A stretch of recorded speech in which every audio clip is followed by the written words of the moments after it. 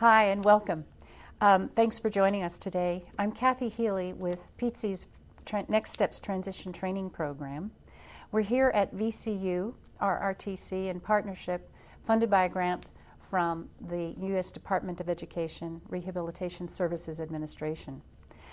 We have dedicated a series of webinars to topics related to transition for secondary students with disabilities and families. PTC has been around for about 30 years. We're the Virginia Parent Training and Information Center. We field inquiries from families and professionals from all around the state, and we invite your questions as well. We can help you with topics related to special education and general education, and generally how to cultivate a good support system for your young person with a disability. You can reach us by phone in the Commonwealth for parents, 800-869-6782, or locally at 703-923-0010. We invite you to visit our website, www.ptc.org, where you will find information about the other webinar topics in this series. We're offering CEUs and CRCs to professionals, and for parents, we will issue a parent certificate of training to you as well. Today, we hope that you will enjoy the presentation and that you will, at the end of it, fill out a short evaluation. And if you would like to participate in a web board discussion with the presenter, we invite you to stay tuned for that as well. In Virginia and in other states across the nation, when students reach the age of majority, they must be apprised of their rights as adults. And so many school districts are talking to families now about gaining guardianship for their young people, which we believe it may be the right thing for some families, but it may not be the best choice for all of our young people. And today we wanted to have a kind of thoughtful discussion about the things that a family should consider before they entertain a full guardianship for a young person with a disability. It was very sad to us recently when we heard from a parent who had taken guardianship for her child to find that the child who wanted to vote in one of the national elections was barred from voting because she had lost her right to vote, which is what the guardianship had done. This parent was really upset about that and didn't know what she was doing when she had signed on for guardianship. Now, it may be that in this young person's case, it might be the appropriate step, but there are lots of options, and parents and family members really should know about those options before they launch into this very severe and very significant part of a person's life. So we've invited Sue Swenson to come and just share some ideas with us, just for us all to talk about it in a different way, think about it in an intelligent way, so that we can make the best decision with our loved ones. Sue is the former commissioner for the Administration on Developmental Disabilities under the Clinton administration. She's a former public policy Kennedy Fellow. She is the former executive director of the U.S. ARC, and she's with us today to provide insights. She's an internationally renowned speaker. She's a terrific, intelligent spokesperson. She's a mom, and she's a good friend of mine. And so we are very, very happy to have her here today to help us understand some of these issues and steps that we can take to best support our young persons with disabilities. Please help me in welcoming Sue Swenson. Thank you. Sue? Thank you, Kathy. Hi, everybody. I'm going to talk to you a little bit today about guardianship and decision support, mostly alternatives to guardianship, other ways to think about it, basically how we think as parents about rights and risks and responsibilities. First, I want to be really clear that I am not a lawyer, okay? Nothing that I'm saying to you today can in any way be construed as legal advice. I want to point out there are a lot of informational resources on the web if you search decision support, supported decision-making, person-centered planning, you'll find a tremendous amount of information. I want to also remind you that other parents are a source of wisdom. I think the best way that we can as parents walk our way through this stuff is have a friend who's somebody we trust, who knows us, who knows our life, and really talk the issues over with them. Maybe our decisions will be different from their decisions, but it's useful to have that opportunity to really think through what are the impacts of what we're thinking about. My email is sue.swenson@gmail.com if you need to contact me for any reason. The struggle for rights for people with disabilities has been, as you know, a very long process. I'm not going to go into it in depth. I just want to point out to you that in the last 100 years, essentially, we've gone from a focus on deficit, difference, deviance, to a focus on eugenics and really trying to get rid of people with disabilities, to a focus on institutionalization and segregation, then to normalization, and from normalization into an idea of having a program and a plan and readiness. And now we're really working hard on equality and inclusion. And that's the platform that I'm going to be speaking to you today, from a platform of equality and inclusion. What can we do to ensure that our sons and daughters enjoy as much equality and as much inclusion as we can possibly manage? Paralleling this change, we see a change in the rights of people with disabilities and what the movement has been. The human rights movement after the Second World War was a significant piece for us. People with disabilities were horribly abused in the Third Reich, and the UN Universal Declaration of Human Rights very much meant to address that. In the 50s and 60s, we saw the beginnings of the parent movement. In the 60s and 70s, we saw the civil rights movement writ large and most of our disability laws. We have seen a disability movement, particularly with psychiatric survivors and people with other what are called mental disabilities, coming out and saying, look, we have a disability, but we're not broken, and we don't want to be controlled. And the self-advocacy movement now, it's very important to understand that if your son or daughter has a cognitive or intellectual disability, it's very important to understand that the notion of self-advocacy, of them speaking for themselves, is what we're aiming at all times. You'll find some statements of rights. If you look on the web, I recommend you look at any of these if you want to just try to figure out what someone's rights are. The Developmental Disabilities Services and Bill of Rights Act really has strong language about what we expect from citizens who have developmental disabilities. Obviously, the Americans with Disabilities Act, the Olmstead Supreme Court decision, IDEA has significant language about rights. I'm going to recommend two other kind of odd sources. The Montreal Declaration on the Rights of People with Intellectual Disabilities in Healthcare has a very significant piece on supported decision-making that was written under the auspices of the Pan American Health Organization and the World Health Organization. It's quite useful. You can find it online. The UN Convention on the Rights of People with Disabilities, particularly the section on legal capacity, is a really useful one to look at. So, as a mom, as a dad, as a brother, as a sister, the thing that we need to think about is whose life is it anyway?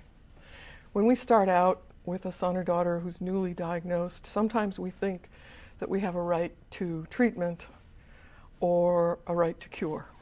And sometimes we look at school and it says we have a right to a free, appropriate public education, and we're always looking for ways to get over the deficits. And program is so important in somebody's life. We also think the basic right to safety and security is something that we want for our sons and daughters. We want that for all citizens in our communities, and certainly no less for folks who have disabilities. But I want to point you at really the seminal statement of rights, I think, in the disability field, which came from a blind advocate, who's Mr. Tenbrook, who said, as people with disabilities, we have the right to live in the world. And that's what we're trying to work on as families of people with disabilities, is how can you have the rights to proceed in your ordinary life? How do you have enough money in your pocket to buy your own lunch? How do you have the right to have a job? How do you have the right to use public transportation? What are all of these other rights? How do you have a right to control your own life? And when we start talking about decision making and guardianship, often this is where we come right to the nub of it. When you think of decisions that we want to be able to support as parents, you got to think of a whole range of decisions. Simple decisions of personal taste. What color is my room painted? Or what color is my clothing? Don't think of these as unimportant. These are decisions that people with significant disabilities for millennia have not been able to make because they have been thought not to have opinions. Now we know people care very much. They care what they wear. They care what color their room is. Some do, some don't. They care, what do I do for fun? How do I spend my time? What music do I listen to? Who do I hang out with? Who do I live with? These are all questions that are personal. Whom do I love? No one can support you in a decision to tell you whether you love someone or not. That's a person with a disability making their own decisions about the things that are most personal and most close to the heart. We get expert input on a whole bunch of other things, whether to have surgery, how to manage our money, whether to marry, not whom to marry. These are questions that we ask for input a lot of times. If I marry, how will it affect my SSI? Really good question, and one which it doesn't hurt to have a little bit of expert opinion on. As parents, we worry about a whole bunch of risks. When we're talking about guardianship or supported decision making, often we're talking about trying to reduce people's risks to as close to zero as we can get them. So we worry about, you know this as well as I do, worry about health status. Somebody's condition is going to cause a different problem or a secondary disability. We worry about someone having an accident or getting injured doing something in their ordinary life, being in a car accident. We worry about abuse and neglect, financial abuse, physical abuse, sexual abuse, emotional abuse. We worry about how people are spoken to. We want to control those things because we love our son or daughter. We don't want them to be hurt. We worry about loneliness and isolation. We worry about what does it mean to be shut away, and how do I balance the risk of loneliness versus the risk of maybe being too much in the world and being exposed to all of the other risks that are out there. We worry about violence, and even more now we need to worry about crime. We're finally realizing that a lot of the things that we used to call abuse really are crimes, and we need to stand up for people with disabilities and make sure they're not victims of crimes. Now, it's easy as a person, as a mom or a dad or a family member of somebody with a disability to say, well, I'm just going to wrap them up in cotton and keep them safe. I'm going to tuck them away someplace in a nice house with nice furniture and make sure that nobody ever hurts them. And good luck with that.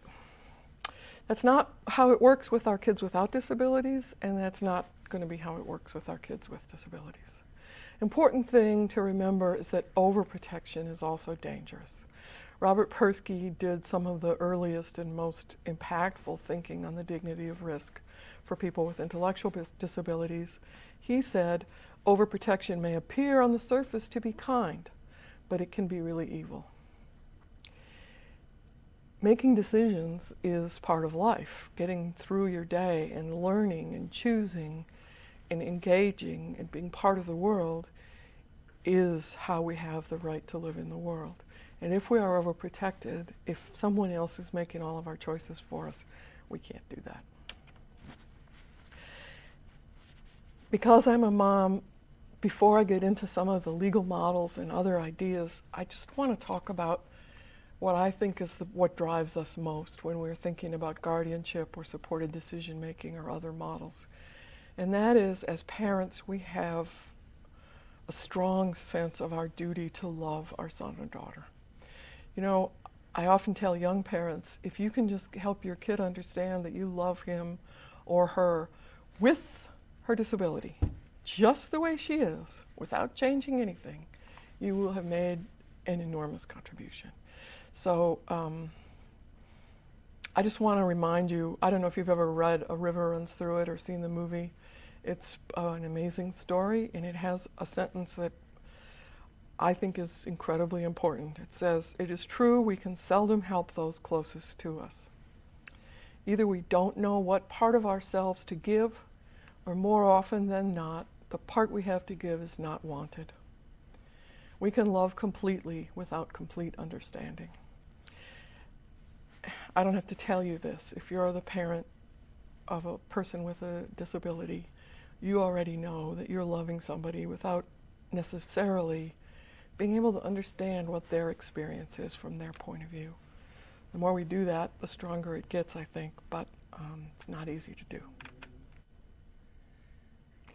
The goal as we look at models of decision support is to move from the least restrictive to the most restrictive, to move from temporary kinds of supports to permanent supports, to move from specific supports in specific life areas to plenary supports or supports that affect someone's entire life, and always with the goal of preserving the person's rights.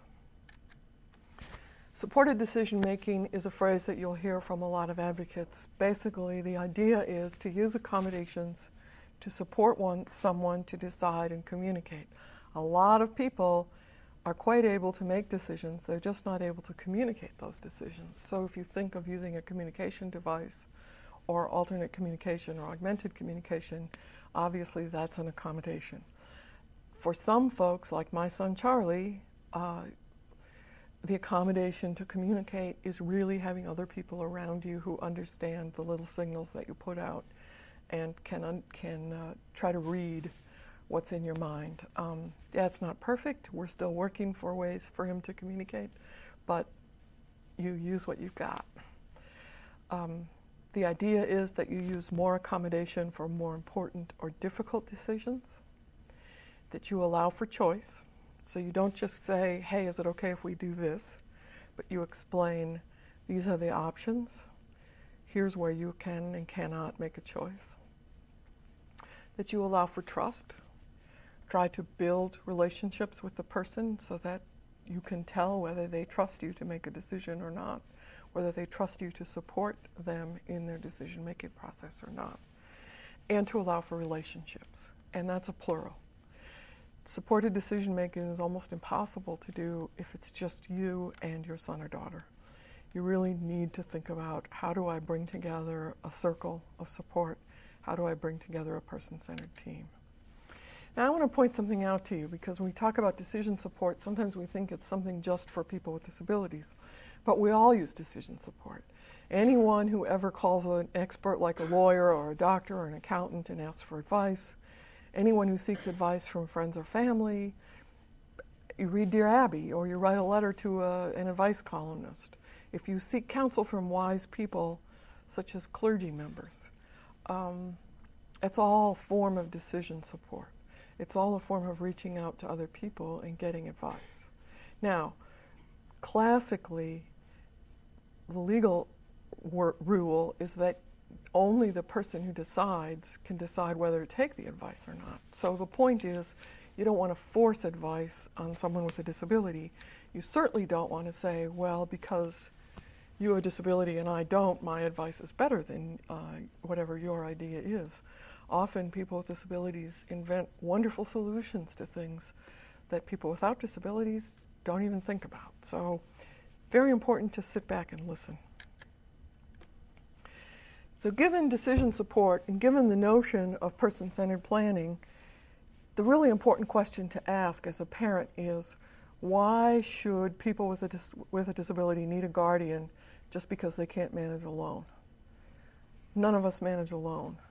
So being pushed into having a guardian, having total control, giving up your civil rights and your personal rights and your legal rights, just because you can't do it all by yourself, seems like a bit of overkill.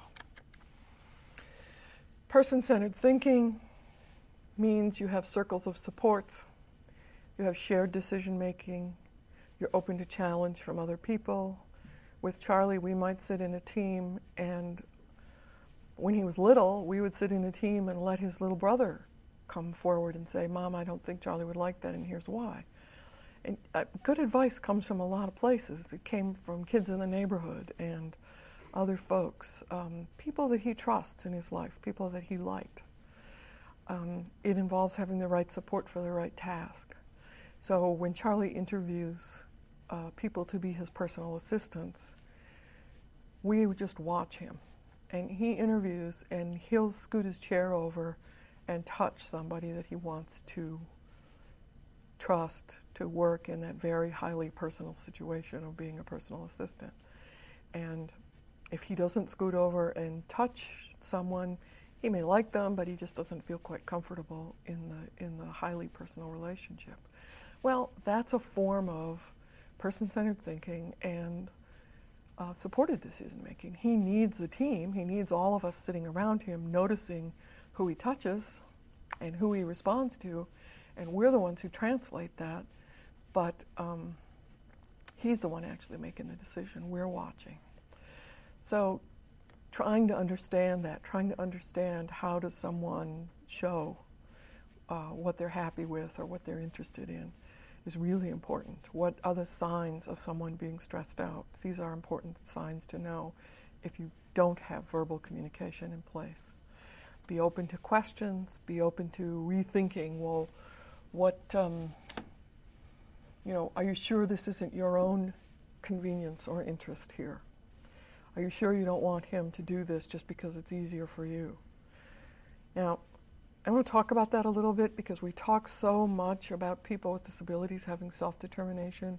Sometimes we forget that families should have self-determination too, and that just because you have a son or daughter with a disability doesn't mean you give up your life to manage their life. But the reality is most of us are doing more than we ever thought we would be doing, and for longer periods of time. And your thinking is important. It's an important piece of the mix, being able to just say honestly, well, you're right, that is for my convenience, or it is so that I'm able to keep my job, or whatever it is. It does involve me, but I'm part of the team, and here's how we come at that decision. And, I'm not writing a plan for my son that is a peel me a grape plan. I'm not writing a plan for him that's going to solve every problem before he even knows he has a problem. And he has to live with the family and with everything else that's going on in the world. And he's not a prince. Nobody died and made him king. So he's going to negotiate with the team on what the choices are, and we're going to try to go with what works best. When you're doing person-centered thinking, you're always thinking about the person's strengths and their support needs, their accommodation needs. And you're thinking about the dreams and nightmares of the team too. This is obviously a process, and it's something that you make your way into over years.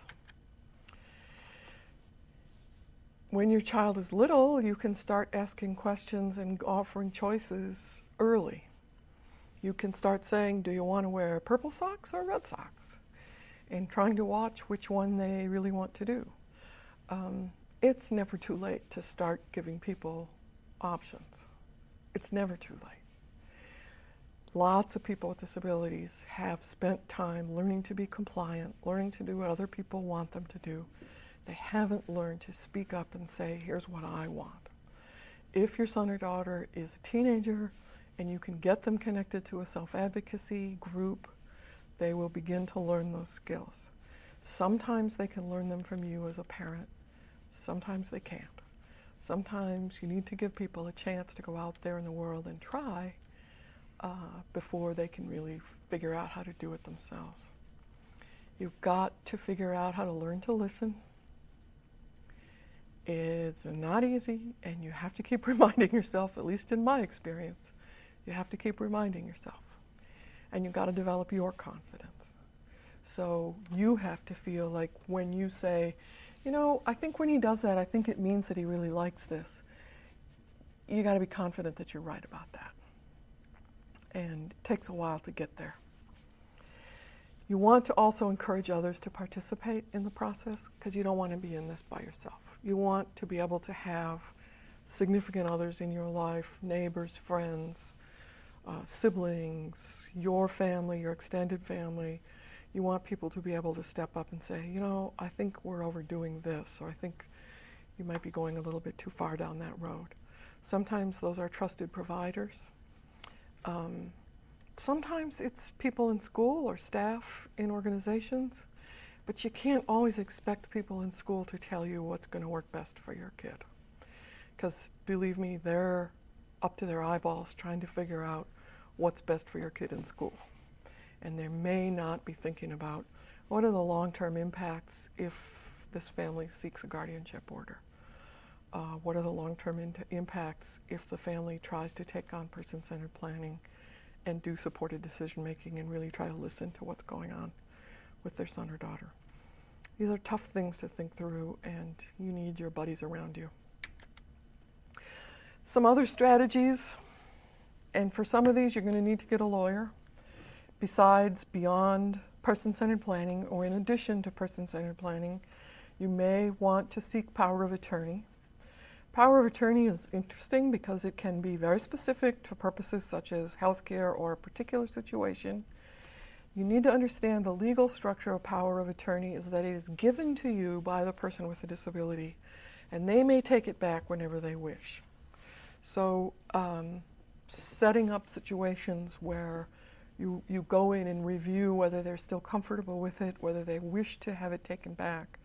It's a really good way to do it because you end up with some decision-making power that can be recognized by healthcare providers and others without needing to seek a guardianship order. A guardianship order, once it's in place, is a court order, and to have it reversed is a significant process and can't just be initiated always by the person with a disability. Think about how you use a special needs trust. A special needs trust is a financial arrangement that allows you to appoint a trustee who really acts almost as a guardianship of someone's money.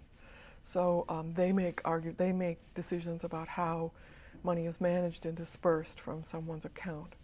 Very important when you're talking about special needs trusts to have a lawyer, because every state's laws are different, and one wrong word and you've probably just put their benefits under SSI or Medicaid in jeopardy. So think through where you're going to get advice about a special needs trust. But if you're really worried about managing someone's financial situation, that is probably a much better way to go than a full-fledged guardianship is.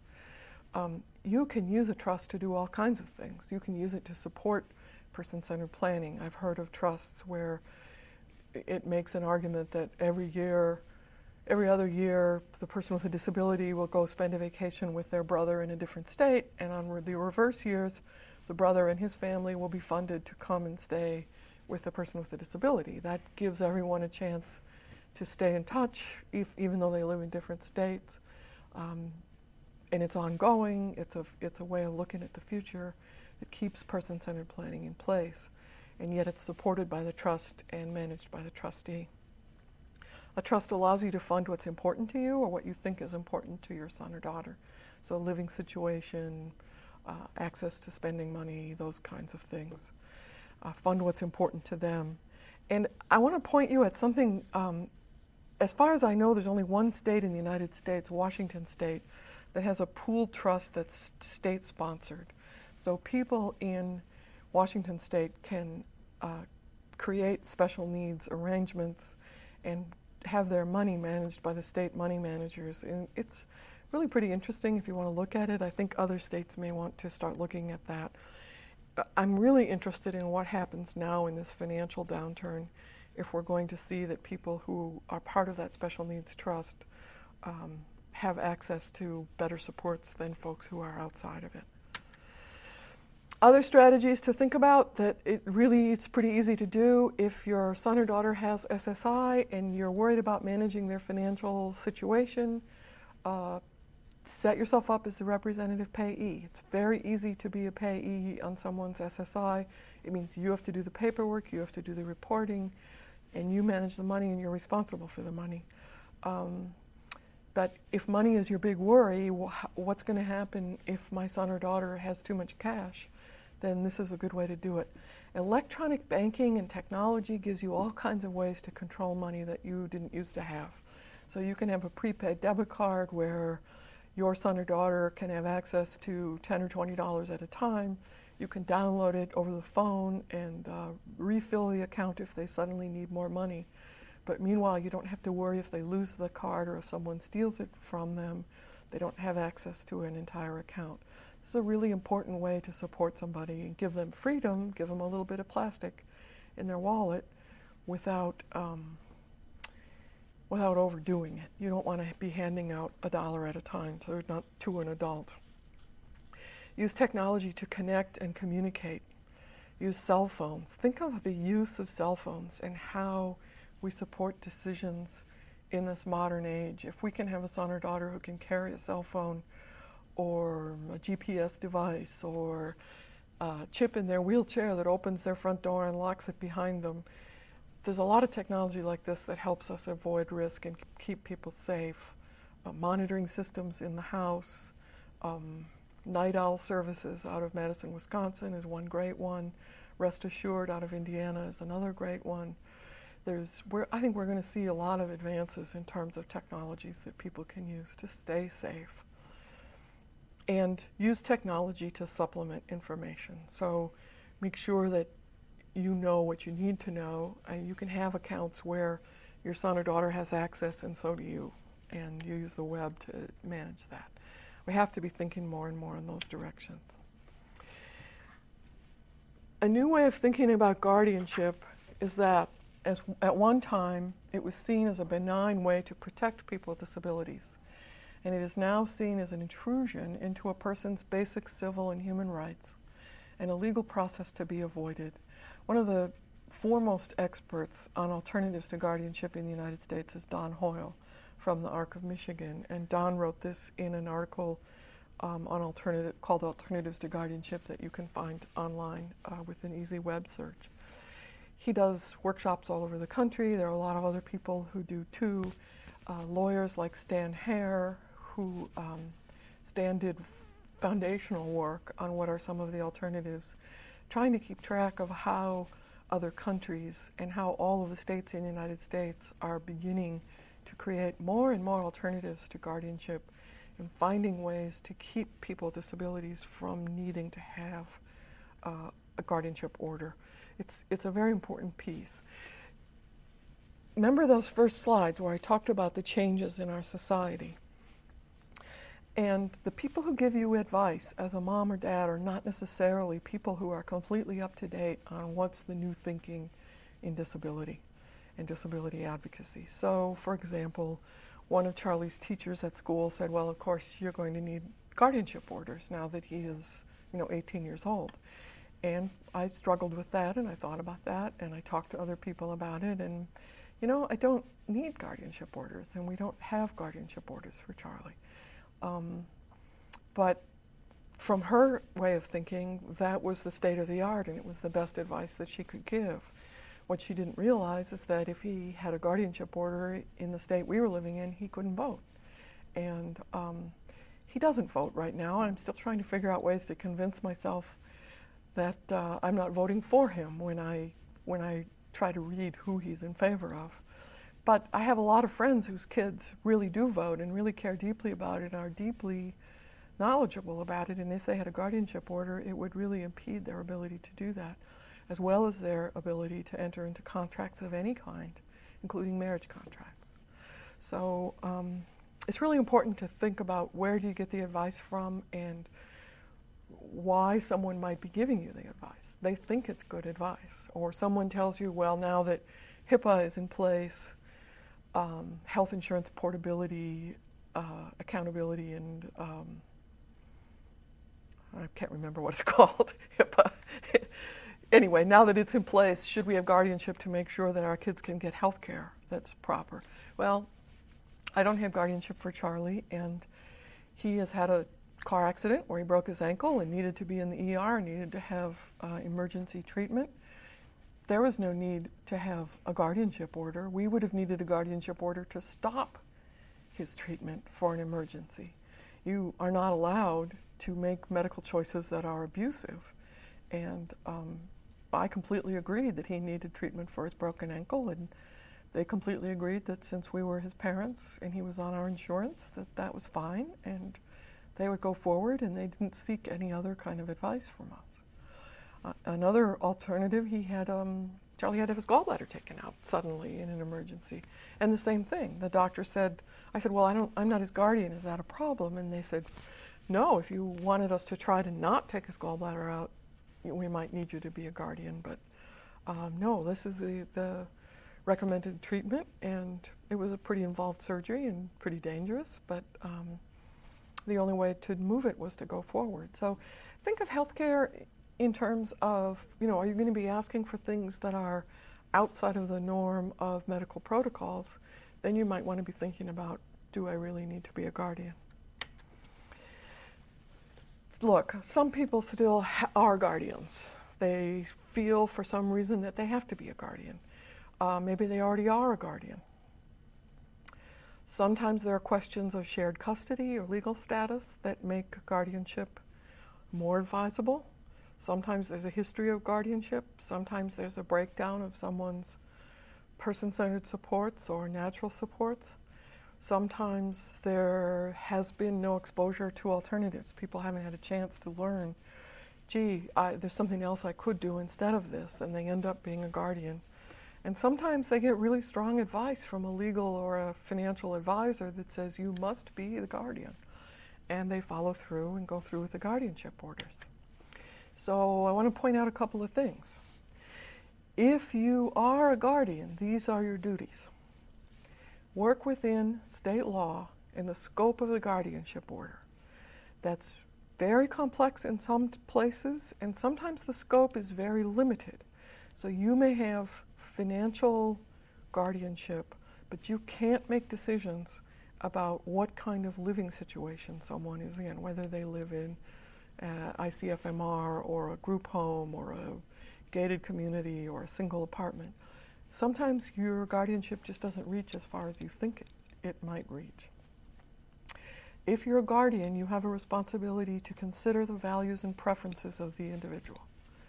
So you're not allowed to go in and just substitute your decision making for their decision making. You're not allowed to go in and just say, well, gee, I don't like urban environments, so even though they like it, I don't want my son or daughter to live any place where there's a bus route. You're not allowed to do that. If that's where they want to live and that's what they like, then you really need to take that into consideration. You need to, as a guardian, consider and encourage the participation of the individual and help him or her regain their legal capacity. Guardianship order is a removal of legal capacity. It is essentially adding a legal disability to all of the other disabilities in someone's life. And you have a responsibility to try to return that capacity to the person if you are their guardian. Very important to realize that even if you are a guardian, there's a good way to do it and there's a not so good way to do it. Your last responsibility, at least the major one, is to minimize restrictions in their life. You have a responsibility to make sure that their life is not controlled by other people any more than it has to be. That they have a chance to make choices in their everyday life, that they have a chance to have the freedom to live in the world. I put a couple of resources down here. That last bit I gave you was from the National Guardianship Association Standards of Practice, which you can find online. If you want to look at person-centered planning, there are hundreds of articles on the Quality Mall website, which is qualitymall.org. I highly recommend that you look at the little article, Rethinking Guardianship by Don Hoyle and Kathleen Harris, and The Dignity of Risk by Robert Persky. In addition, I would recommend that you look at the websites of the National Association of Councils on Developmental Disabilities. You will find wonderful resources there on the history of the disabilities movement and other alternatives to guardianship kinds of articles. Likewise, the National Disability Rights Network, ndrn.org, and also the Association of University Centers on Disability, AUCD. You'll find a lot of resources there that will help you connect to people in your community and get some help to make the decisions that you have to make so that you can help your son or daughter on an ongoing basis make the decisions that they need to make so that they have the right to live in the world. Thanks for your time today, and give me an email if I can do anything for you. Thanks.